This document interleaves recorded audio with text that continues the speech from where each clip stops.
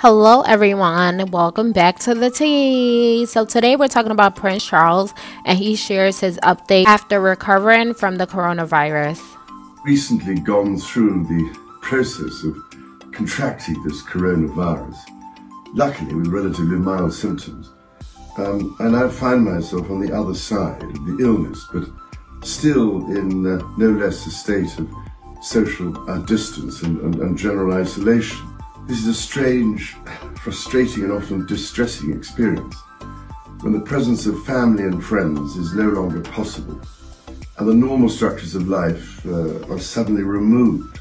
My wife and I are thinking particularly of all those who have lost their loved ones in such very difficult and abnormal circumstances. None of us can say when this will end, but end it will. Until it does, let us try and live with hope and with faith in ourselves and each other. Let me know what you guys think. Don't forget to comment and subscribe.